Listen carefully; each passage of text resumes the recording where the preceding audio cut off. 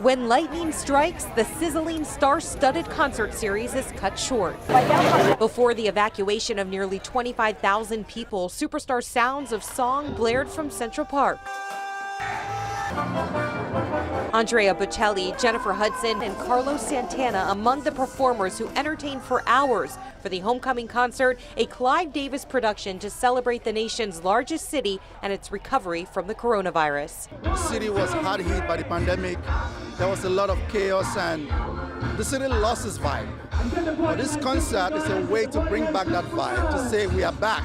The concert series kicked off Monday and continued across the 5 boroughs, ending with the highly anticipated A-list collaboration, leaving spectators singing and dancing on the lawn. Classic, the modern, it's all about celebration. Despite the joy, the concert takes place as COVID concerns grow. The contagious Delta variant remains a threat, but these folks entered the Great Lawn with their free ticket and proof of vaccine, an incentive to enjoy the sold-out spectacle. They've done the right thing with having people vaccinated and, having to prove that when you come in. I think you're trying to do this in such a safe way that, it is what it is. And I just think it's good to have people back together, celebrating and listening to music. That's why we have to keep talking about the vaccine, get vaccinated.